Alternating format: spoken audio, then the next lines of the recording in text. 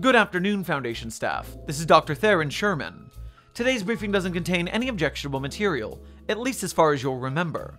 So let's begin. Item number, SCP-618. Object class, Euclid.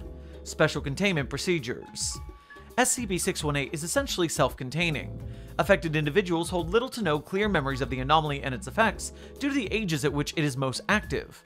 Containment efforts are ongoing. However, due to the sporadic nature of the anomaly and its recent discovery, further research is needed.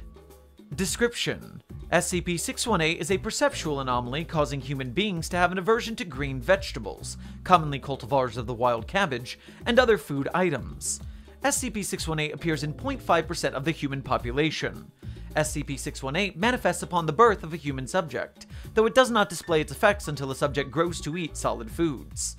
This perceptual anomaly peaks between ages 3 to 5, then slowly decreases until total dormancy between the ages of 6 and 8.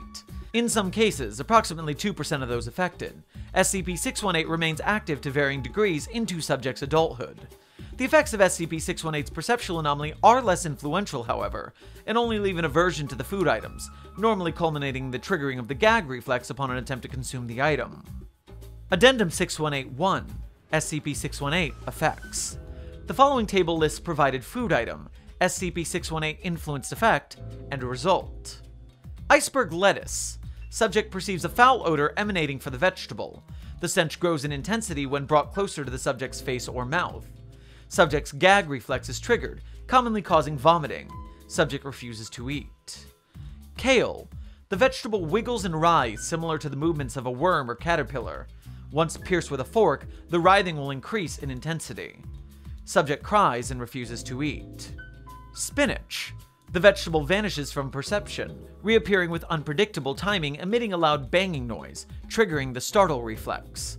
Subject cries and refuses to eat. Broccoli. Each floret grows human facial features and stares at the subject. If pierced with a utensil, the florets will silently cry. Subject cries and refuses to eat.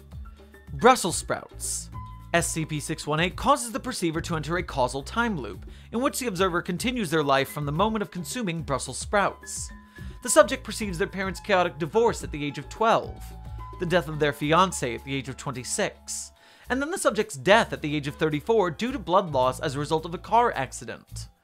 The subject will then enter a hell-like afterlife, wherein they will be confronted by a demon in the form of a single Brussels sprout.